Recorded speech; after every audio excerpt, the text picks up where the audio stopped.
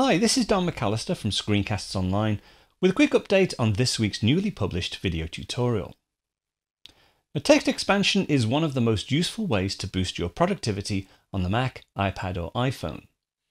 Using simple keywords or abbreviations, you can type a short snippet of text and have it expand automatically to commonly used words or images, paragraphs or even full pages of text. It really is an incredible time saver. So in this week's video, I take a look at the recently updated Textexpander 6, which gives you all this functionality and much more. Textexpander 6 has been relaunched as a web-based subscription service, which now enables you to share your snippets with friends, family or colleagues, along with a new team-based option.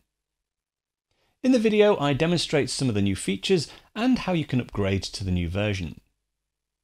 However, if Textexpander is more than you need, I also take a look at some of the leading alternatives to Textexpander, including Keyboard Maestro, aText, Typinator, and Type It For Me.